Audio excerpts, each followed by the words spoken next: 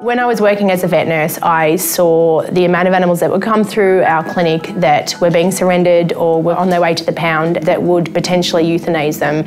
There was no other alternative. So what could I do? It was about finding these animals a second chance.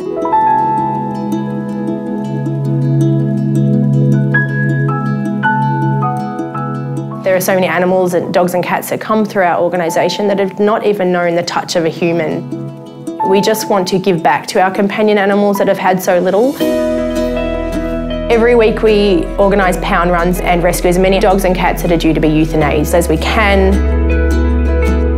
We're on our way to pick up a mum staffy with her 10 4-week-old puppies that have been abandoned.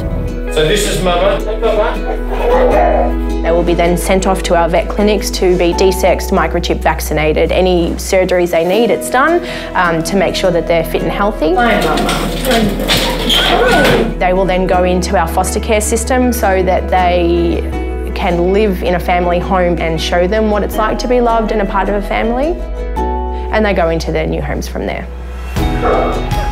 It's a big litter. Yes. Good girl, Nala. It's okay.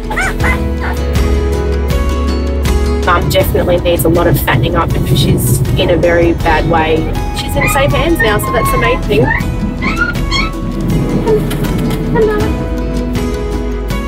For me to see a dog sitting in the pound, scared, sitting under its bed, not wanting to be touched. I don't want to push her too much.